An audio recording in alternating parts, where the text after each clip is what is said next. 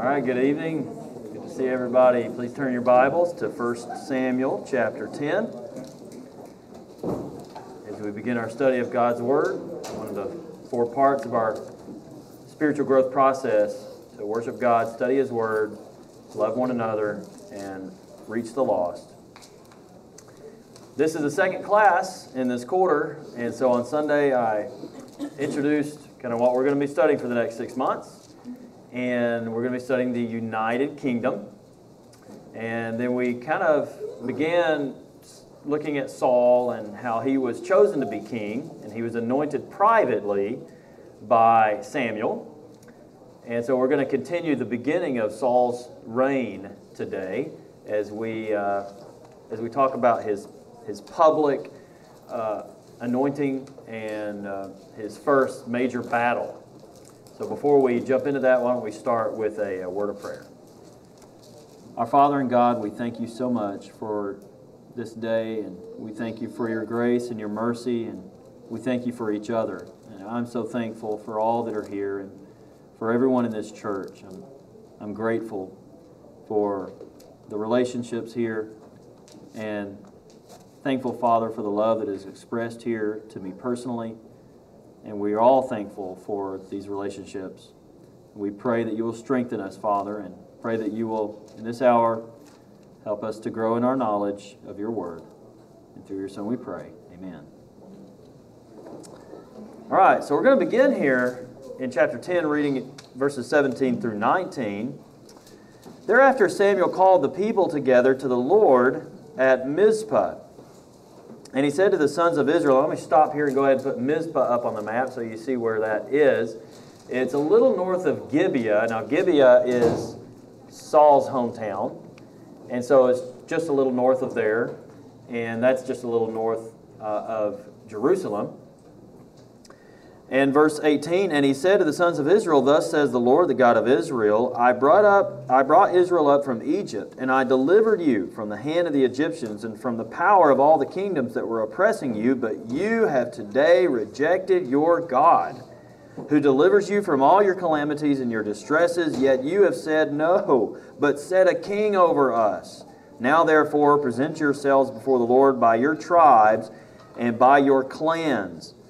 And so God delivered you, and look how you responded to Him. He was good to you, and you've rejected God. And He's going to talk more about that later.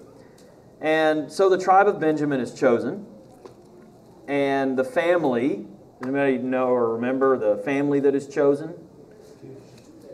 All right, it is Kish's family, but the name that is mentioned here is the family of Matrite, okay?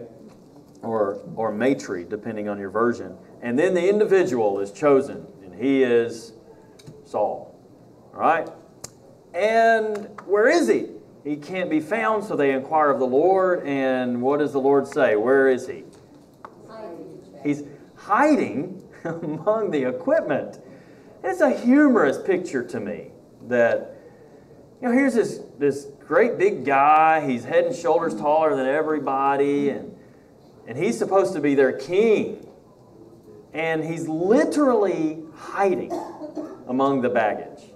Why was he hiding? Shy. Okay, I think there may be several reasons. Any other thoughts? Afraid. Why would he be afraid? Sometimes deep down we know who we are. He's appointed king, but We're gonna read later that even after he's appointed king, he's still just doing farming work. Like, this is not somebody that has the background to be a king. I think he knows that he doesn't really have any experience here. He's not really ready for this. Maybe he's also afraid of people who might turn against him, who might not support him. And I think Brian made a very insightful comment last time that there are several indications, and this is one of them, that Saul is a very insecure man. There's humility there, but there's also a lot of insecurity. He's literally hiding. So they have to bring him out and present him before the people. And Samuel tells the people the rules, God's rules concerning kings. And then we read in chapter 10 and verse 27. And this is in the context that there were some who decided that they would rally themselves behind Saul and support him. And I love it in verse 26. It says, valiant men whose hearts God had touched. I just love that. But verse 27 says, but certain worthless men said, how can this one deliver us? And they despised him and did not bring him any present, but he kept silent. He kept silent. Now we look at that as wisdom, and it may have just been fear. It may have been that he doesn't yet have enough support to really lay down a heavy hand. But at least at this point, there's the appearance of wisdom. Lydon sends out a text a day to several people. I see you looking up, Lydon, and it's much appreciated. And his text today was from Proverbs 17 and verse 28 that basically says, even a fool is regarded as wise when he keeps his mouth shut. And we're going to see that Saul he's foolish. He's not behaving foolish yet, but he's got the appearance of wisdom here. He's restraining himself. No, we're not. I'm not going to say anything about those who are talking trash and saying they don't want to support me.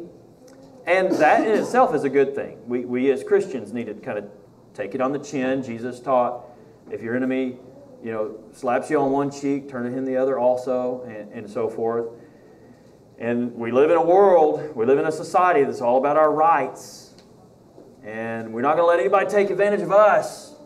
Well, sometimes being a Christian means you let somebody take advantage of you. I'm not saying you just need to become a doormat and let everybody walk all over you, but there are times that it's okay. Let them talk that way. We're mature enough. We don't have to respond to everything. We don't have to, take vengeance and so forth.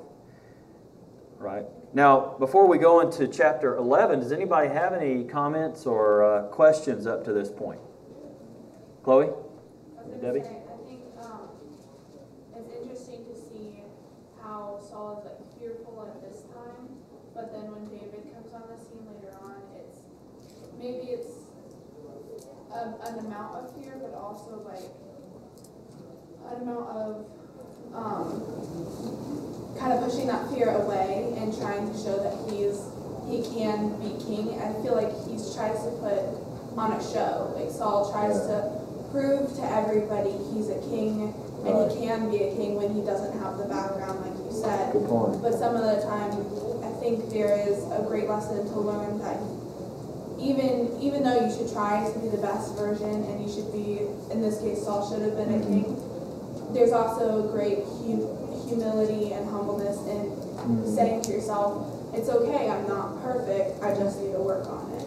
Yeah. So it's just interesting how he just puts on a show and Saul never really admits his faults, it feels like to me. He's a pretty empty person, sadly. And look at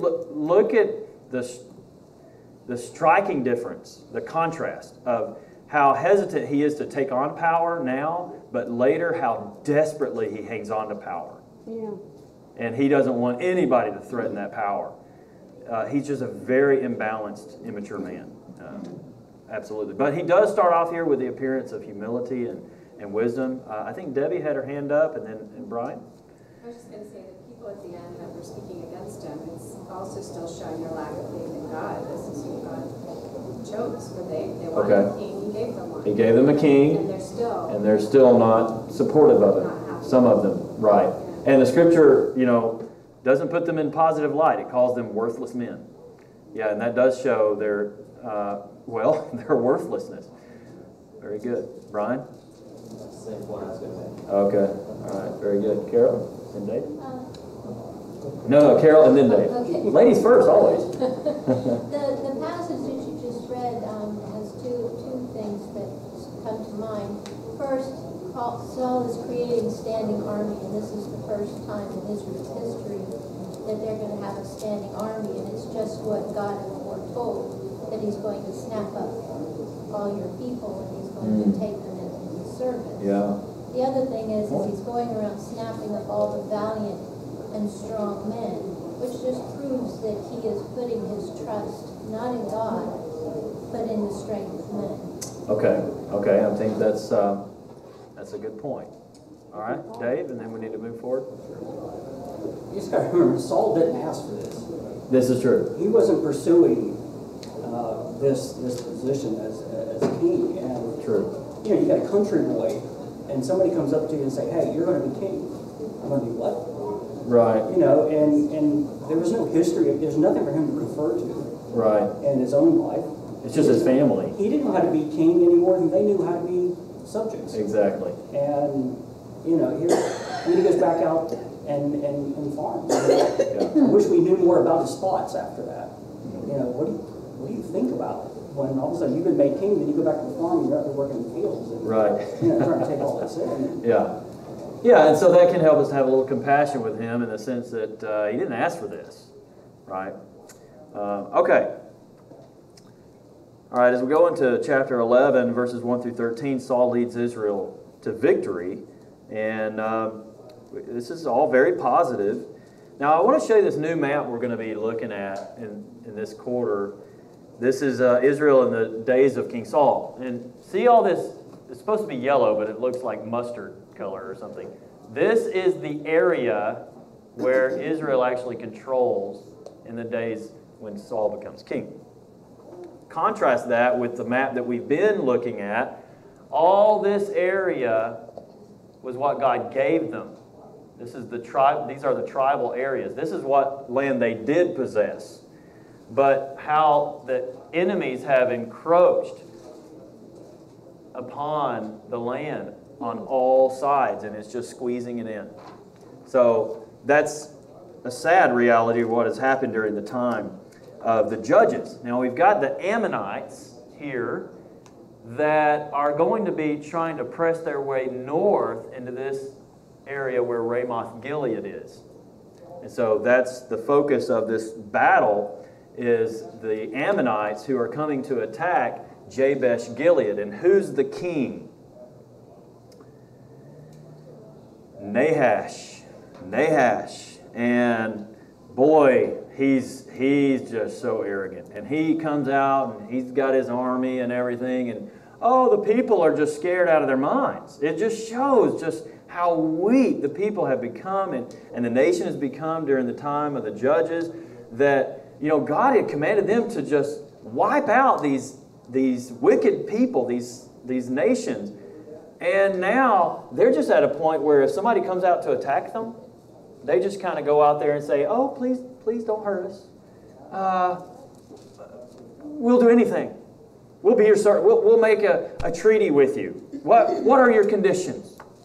And what does Nahash say? What are the conditions? What is the condition he sets? Pluck out everybody's right eye.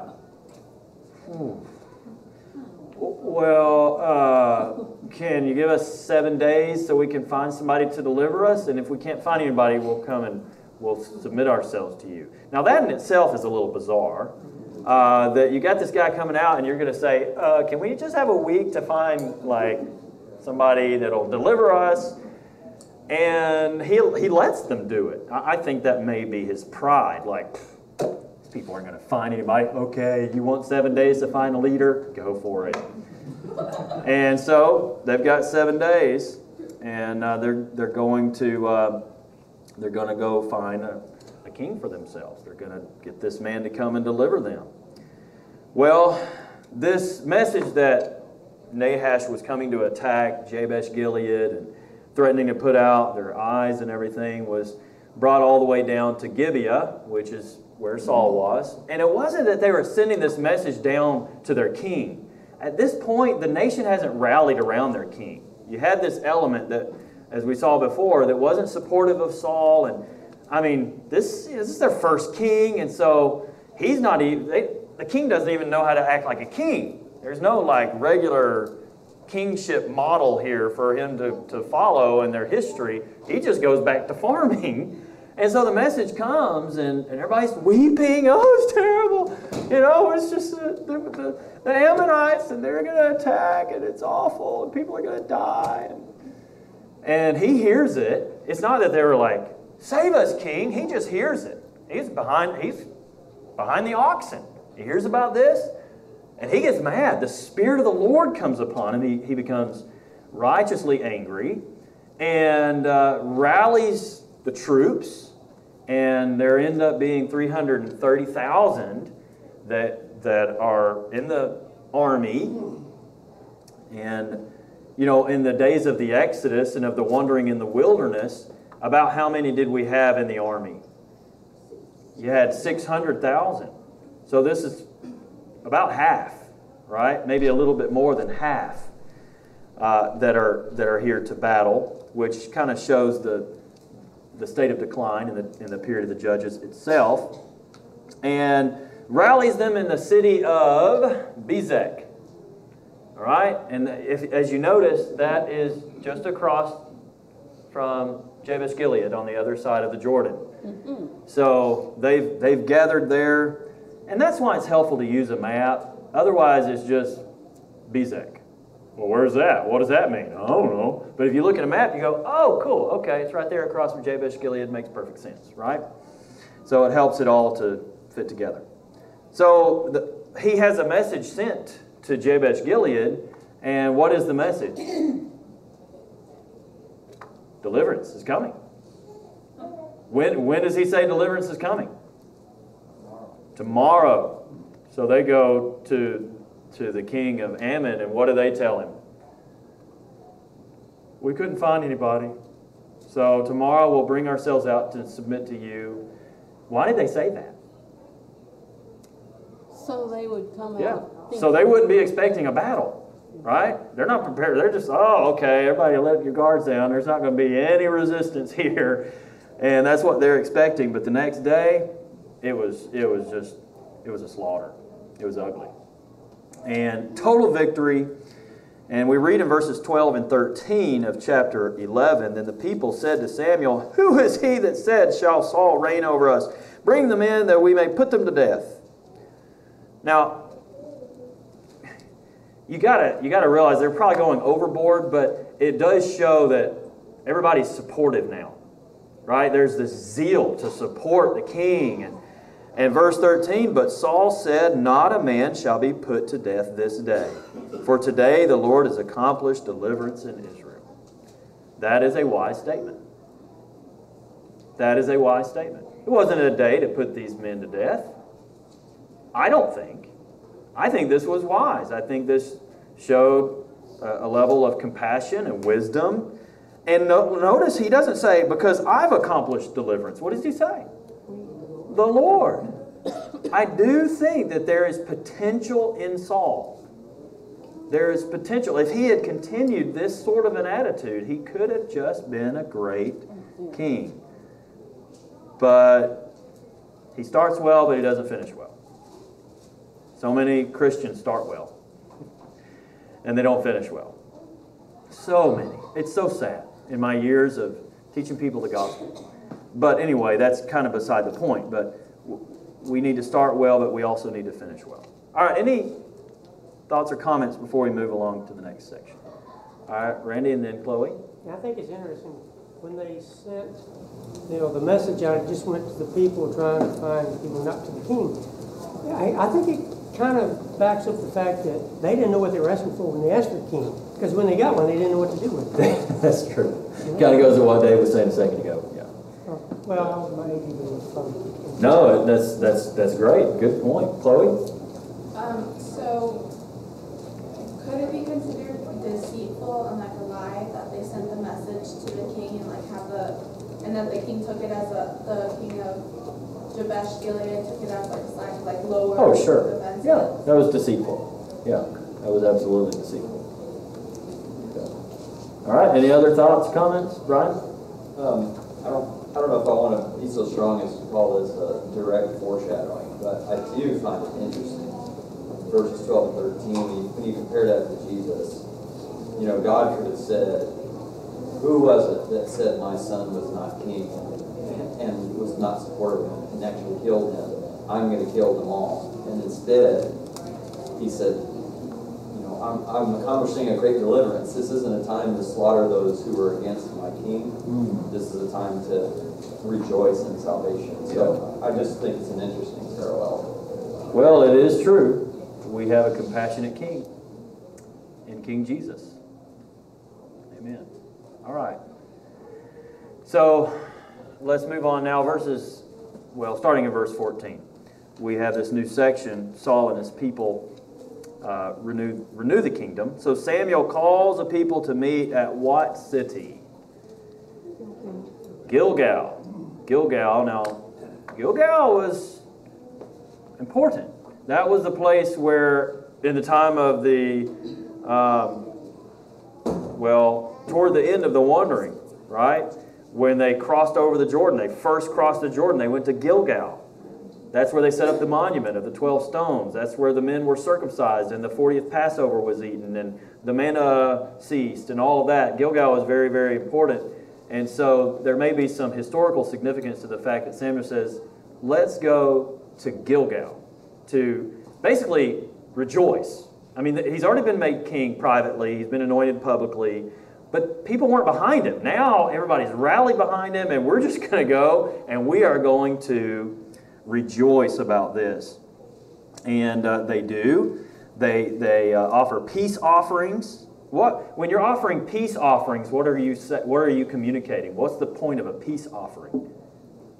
What's the communication and the message that sends? Yeah, we're right with God. You know, things are great.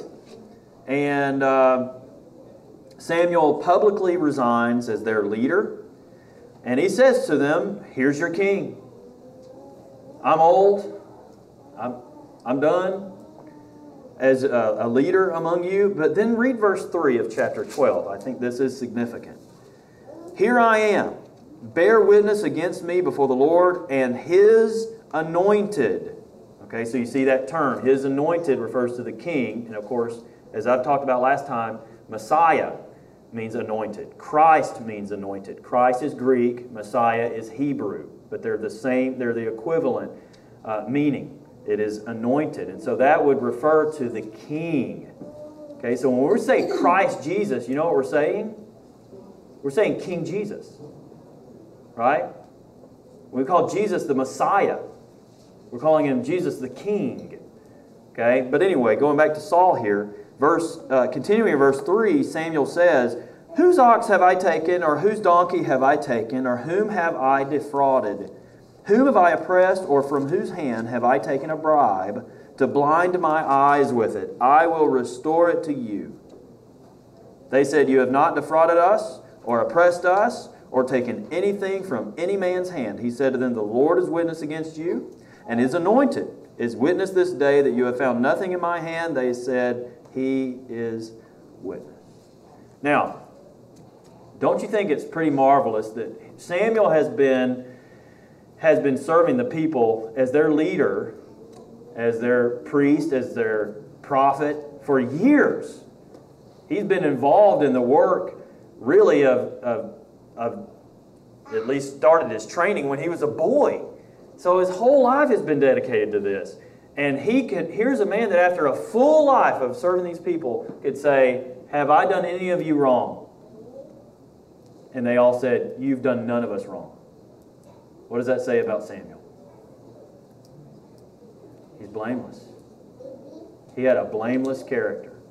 I think there might be very few of us that could say that to everybody we've ever known. Have I done you wrong? And everybody say, no, you've not done me wrong. Could we say that in the workplace? Right?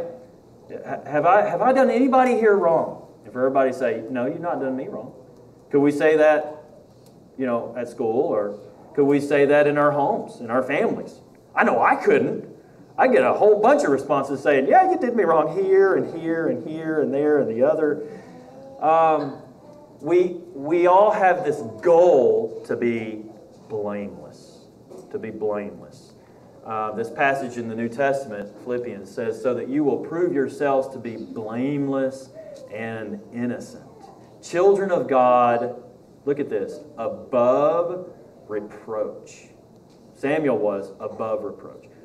in the midst of a crooked and perverse generation, among whom you appear as lights in the world. This idea of blamelessness is a qualification for shepherds, for elders, isn't it?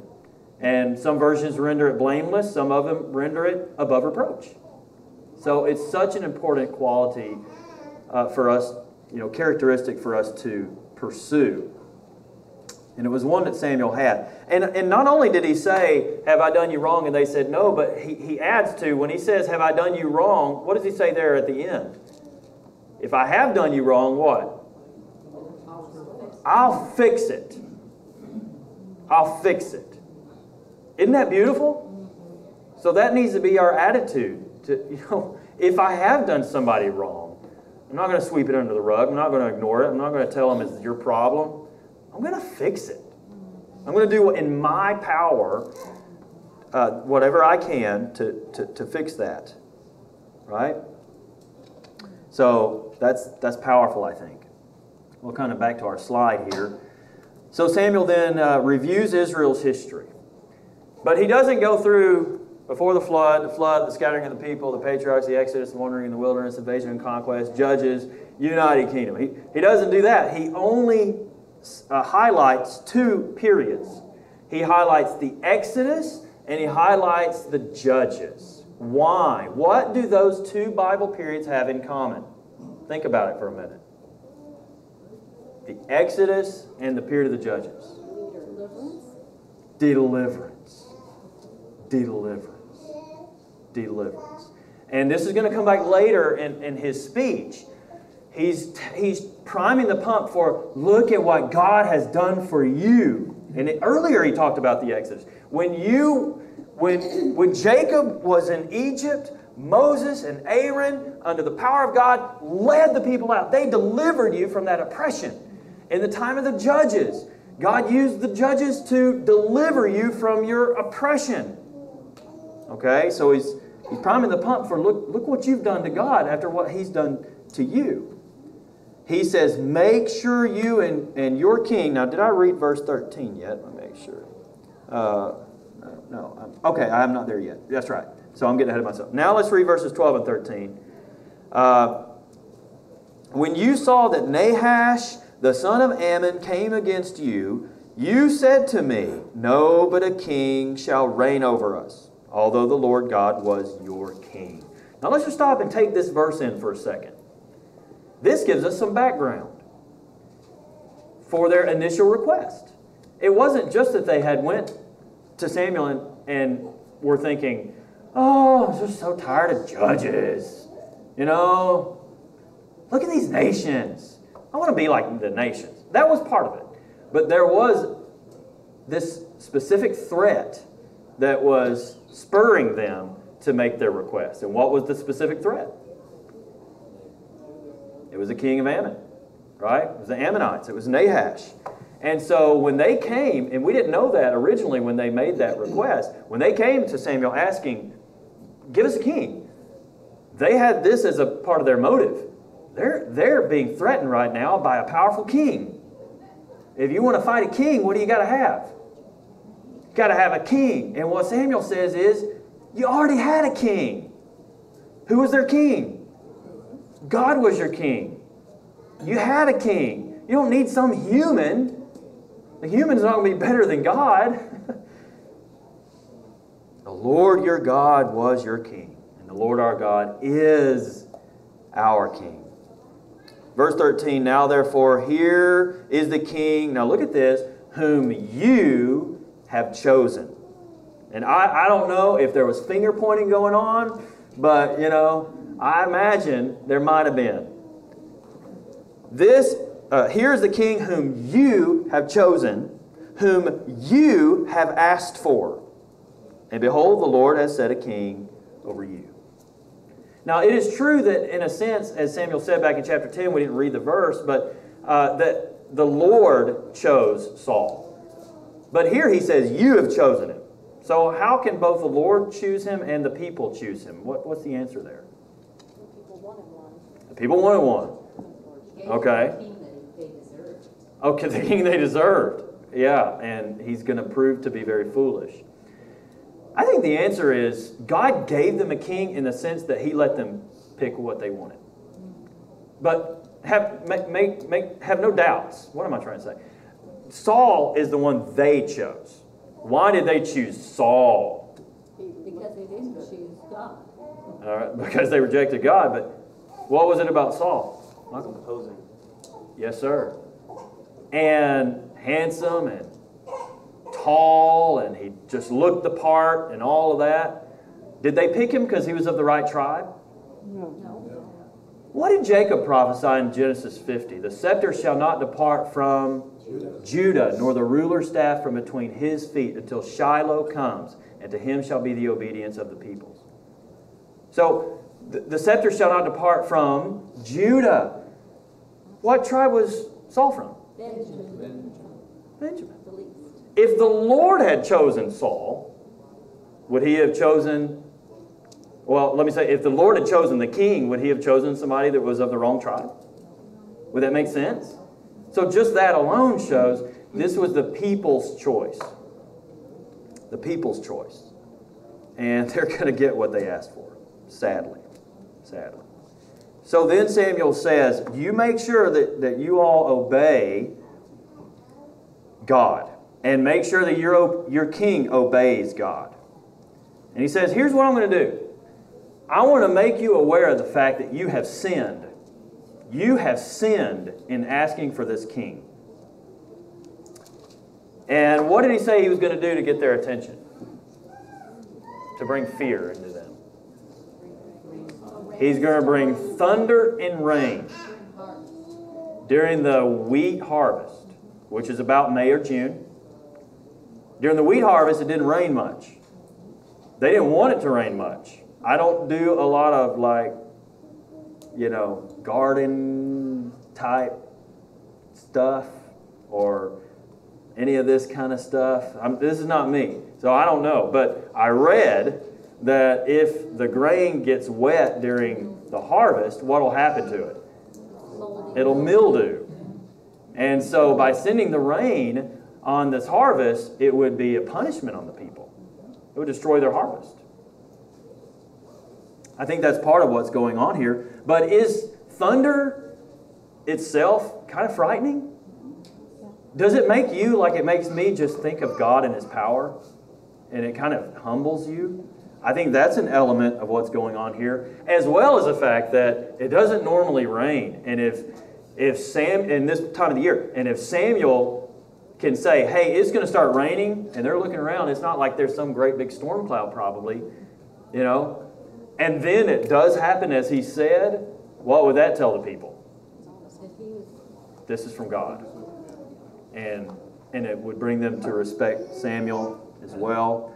So all of that's kind of going on here, and when the thunder and rain come, the people are moved with great fear, and they recognize their sinfulness. And we read in verse 19, then all the people said to Samuel, pray for your servants to the Lord your God, so that we may not die. For we have added to all our sins this evil by asking for ourselves a king. I love to just relish these moments when the Israelites do a good job. Good job. That is exactly what you should have said. I hate that it took the thunder and the rain and all this drama to get them to really admit that. Is that sometimes what it takes for us? Sometimes it takes some physical calamity or some bad thing happening for us to finally confess our sins and to recognize what's going on. But at least for this moment, this is a very good confession. And Samuel's response is telling. Samuel said to the people, do not fear. You have committed all this evil, yet do not turn aside from following the Lord, but serve the Lord with all your heart. Notice he doesn't say, oh, don't worry, you didn't really do anything wrong. No, he says, you did. You messed up big time. But just keep following the Lord. And notice he says, serve the Lord with what? At the end of verse 20. With all your heart. With all your heart.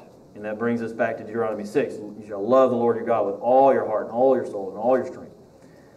Verse 21, you must not turn aside, for then you would go after futile things which cannot profit or deliver. Oh, you mean things like an earthly king? Yeah, things like that. Because they are futile. For the Lord will not abandon His people on account of His great name, because the Lord has been pleased to make you a people for Himself. He's saying the Lord will be true, the Lord will be there, and it's not because you're some great deserving people, but it's because the Lord has taken pleasure to make you His people. And He will do it on account of what? His great name. Verse 23, moreover, as for me, far be it from me that I should sin against the Lord by ceasing to pray for you, but I will instruct you in the good and right way. Look at that. Here these people have messed up royally. They've actually rejected Samuel too in all of this. He's been personally insulted here in their rejection of him and everything. And he's saying, I'm not going to stop praying for y'all. And I'm not going to stop trying to help you and to teach you God's Word. Thank you, Brian. We only got 4 minutes because that was a little late.